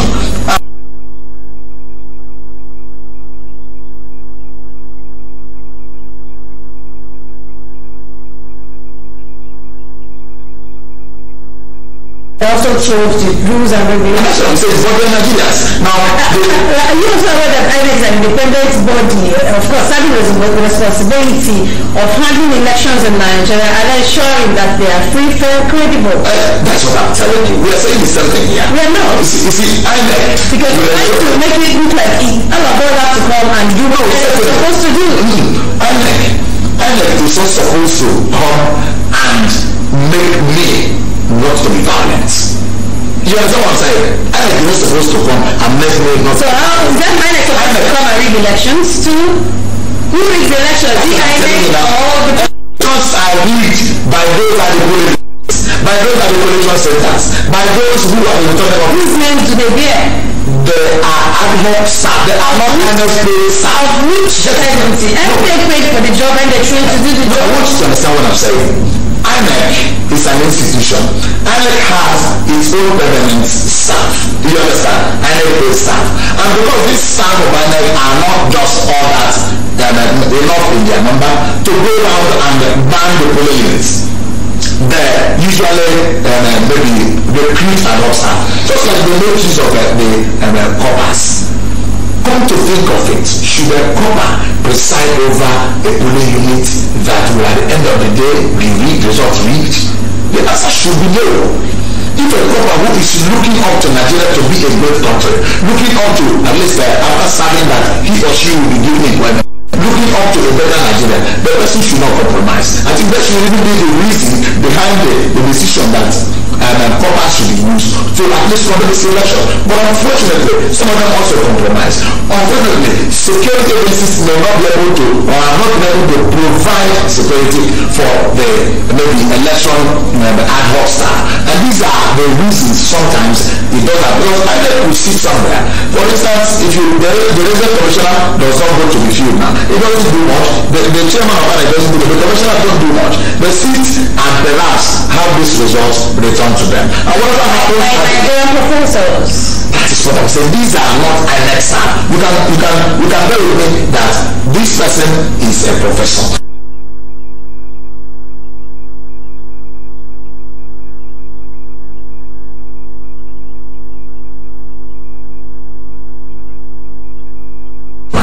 The point I'm trying to make in the fact is that we all have a role to play. How? Let our laws be amended to reflect at least the voting attitude of Nigerians, which is let us vote in those who want to vote in and vote out those who want to vote out. Let us stop writing results. Let us stop violence. Because by the time we start making use of electronic voting system, somebody will simply realize if I cut away the ballot box and cut away the ballot papers, that it will not benefit my candidate. So why would I do that? The security agencies should also at least rise up to the occasion and ensure that election venue, that polling units are properly cordoned off, so that before anybody can penetrate and perhaps maybe disrupt the election, it will be difficult. But sometimes you see in an election polling unit you can only find 2 policemen. Sometimes they are not even armed. And when they are there, some of these youths who perhaps are working for their paymasters will just rush in, have everybody chased away, and they will cut away the materials, sometimes destroy them, so that the polling unit will not even have results. That's important. But these people are also Nigerians. They will still be one of those that will start writing tomorrow, because after being used by these politicians, most times they are dogs, and when they are done, so they take to committing crimes here and there. So that value orientation is what is required. Let all of us change our attitude towards election. It will help INEC. Let our Lord bless you, amended. Let there be a sort of a special court that will be trying election offenders. So at the end of the day, people will also be scared. How many election offenders have been tried in Nigeria? Nobody has been tried for committing any electoral offense. So if we do this, we amend our laws, change our attitude, it will also help INEC. Every time we blame INEC, INEC is just one institution that hasn't up to maybe 10,000 staff, so to speak. But during the election, they use more than 20,000, 30,000 staff. You understand? And these are Nigerians. Some of them, the reason they go for the lecturers, not the professors, is because they believe that these people should be men of integrity, men and women of integrity, who have seen it all, who will want the best for the country, who will not compromise, who will not because of money. But do you think they are not supposed to? But most times too, These things don't work the way. But you talked about electronic voting, which you want Nigeria to adopt. Yes. Are you also aware that even the card reader have not been actually well mastered by the electoral umpire in Nigeria? And so if we are still having issues after experimenting with card reader for several elections in Nigeria, and yet they keep failing. Do you think that electronic voting in Nigeria won't fail? Well, will it solve any problem? Well, yes, it will solve a lot of problems. At least it will solve the problem of result writing. People will no longer write result first. Now let us first of all incorporate it in our laws. Let us also start using it. Then as we start using it, the problems associated with it will also emerge, and we keep solving them one after the other. The truth is that if something like this Big Brother program, people can vote electronically, alright? Then why can't we do it? You understand? It's just because people who benefit from the system the way it is wouldn't want it to be enhanced, wouldn't want the system to change. That's the problem. Nigerians sabotage the country to move forward and better, particularly the maybe electoral process, because sometimes they will be the ones to invent a way of ensuring that these things don't work. Because if you want to mind, majority of the people who are in power today, if elections are free, fair and credible, will not be there. If people are allowed to vote and their vote count, a lot of people who are occupying so many positions today may not be there. That is the truth. And these are the people who may not even want the electronic voting system to come into. But then they can't do that if you have not even mastered it. How do you intend to make the other one work? Do you know why people don't even look at the candidate as anything? Because the law does not support it. So the idea of using candidate to assist people. No, they are not deceiving anybody. This is they are, because now look at it. In the February elections, INEC told us that elections couldn't go to first state because the candidate had issues they needed to work on it. And then after 1 week, they came back and said we can go to the polls and vote for the president. And then the candidate was the major reason why was cancelled, and we appeared at the court and we were told the candidate doesn't make sense. So why did they have to put Nigerians through a lot of stress? No, it is not INEC. INEC has good intentions for Nigerian electoral process. But the problem is the political class. Remember, so are you saying that INEC is no longer an independent body? How? No, INEC is independent, but then the law does not allow you to do what it's doing now. INEC introduced the use of carrier. You understand what I'm saying?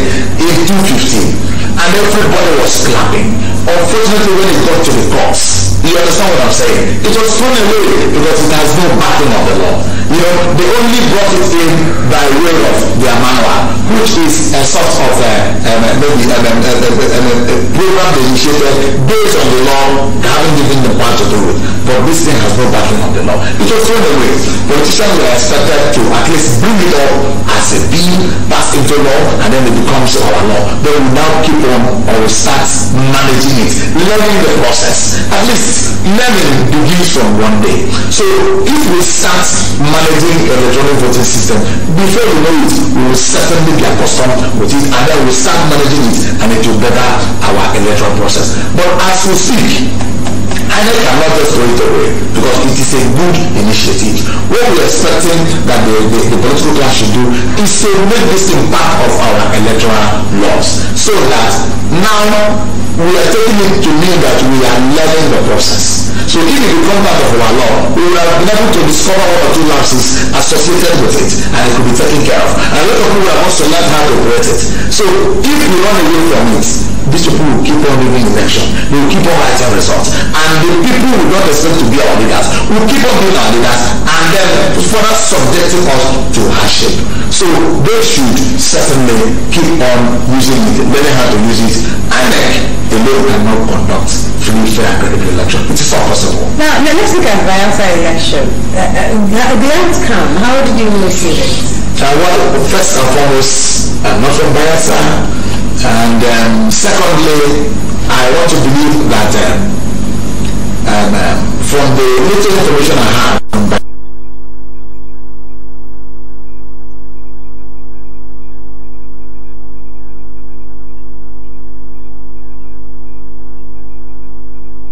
is a member of PDP and a leader in PDP. So for his party to have lost the election, there should be more to it than meet the eyes. Because I believe that he himself is even happy from what we read in the papers this morning. Jonathan is happy that his party lost the election. So that is to say that so many things happen behind the scene that perhaps could have turned the table against the ruling party in that state.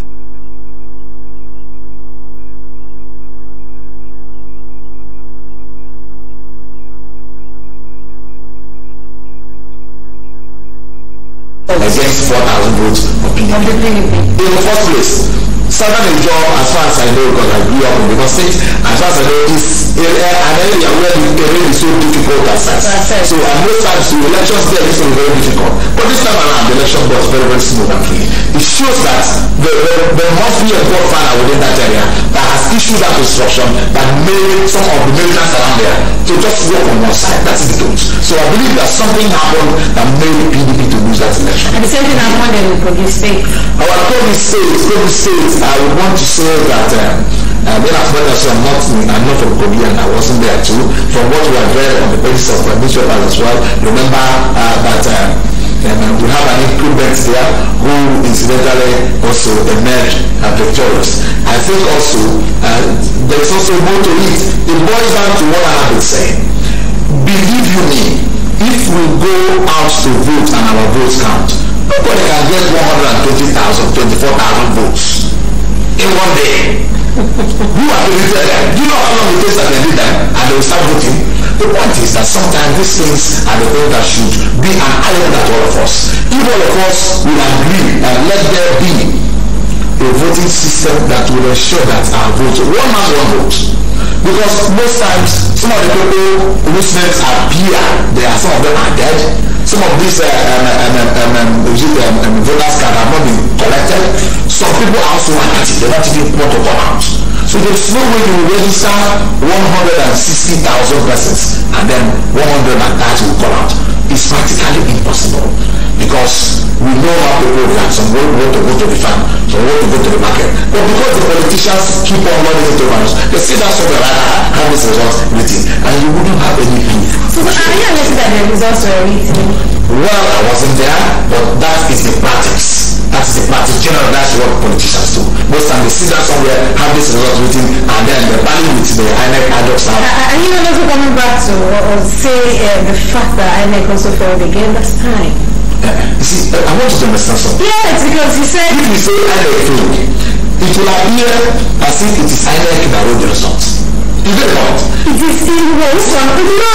Let's look at this issue because you're looking at INEC writing the results and all that. This election is conducted by INEC for crying out loud. I agree. So INEC is the one who monitors the election. INEC is the one who writes that election from the polling units to the collation center to the state collation center and all of that. INEC is the one who announces the results. Yes. So are you trying to tell me that INEC is unaware of whatever they announce? But are you aware that a teacher can be in a class supervising an examination where somebody will still indulge in examination malpractice without the teacher knowing? And the teacher will still take that script, alright, mark it, and award score. It does not say without the teacher knowing that this person is compromised. Now, you'll be given a form where you feel. Now, INEC will engage in the services of ad hoc staff. And some of these ad hoc staff will compromise. Because INEC cannot just carry these things. Assuming an INEC commissioner will be made a returning officer. Do you understand what I'm saying? An INEC staff will be made a presiding officer, which is not practically possible because they don't have enough manpower to do these things. Now, my take is that let there be value orientation. So if you are asked to perform a duty that has to do with an election, you should be much more meticulous and careful than any other person anywhere because you are going to enthrone something that will affect the life of the people. So you got to be careful. Forget about what they are going to give you at that moment. Forget about whatever they are going to promise you. Do it and do it for the benefit of Nigerians and for the benefit of Nigeria. And if that is done, we will not be casting or maybe apportioning blames to INEC or no INEC. Because INEC will sit down there, doing all these things. Sometimes they release the sensitive materials and some other persons will compromise somewhere. You see, INEC chairman will sit down in Abuja, for instance, for during election, and they will be giving him reports. It's well there, it's well here. When they have the result, we know there. Sometimes the problem is the collaboration of security agencies with their ad hoc staff. If the security agencies will insist, because somebody is like that and taking to somewhere. You understand what I'm saying? Sometimes security agencies will certainly collaborate. So I don't want us to continue to blame my neck. I want us to also share in the blame. Each and every one of us. What was your role? What did you do? You understand what I'm saying? Well, that's the right thing. I think we have to continue this discussion tomorrow because there's actually a lot to talk about. We've not even looked at the issues from that election and the lessons from it. We're just trying to do the peripheral on the lessons from Kogi and Bayelsa elections we just held last weekend. Of course, we'll continue this discussion tomorrow. There's no problem now. We're here tomorrow. I'm invited. My good viewer. You're already invited. Well, to I'm very sorry we had to cut short this discussion segment here. We'll continue the discussion tomorrow. And up next will be Nasalachi Omar Abia from our Abia studios. Thank you so much for joining us, and now I'll care for have a beautiful day ahead.